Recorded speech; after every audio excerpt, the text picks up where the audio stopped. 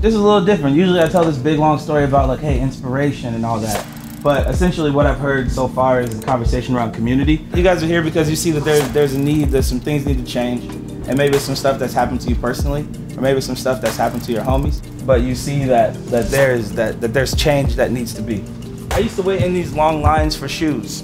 And it would be like this weird group of people that you would see every Saturday morning. But I saw the same people every week.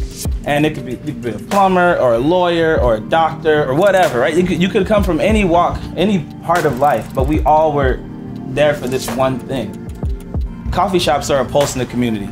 I wanted to be a pulse for the sneaker community.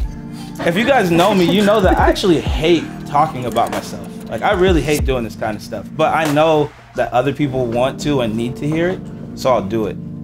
I don't want to be like the example, I just want to be support for everybody else.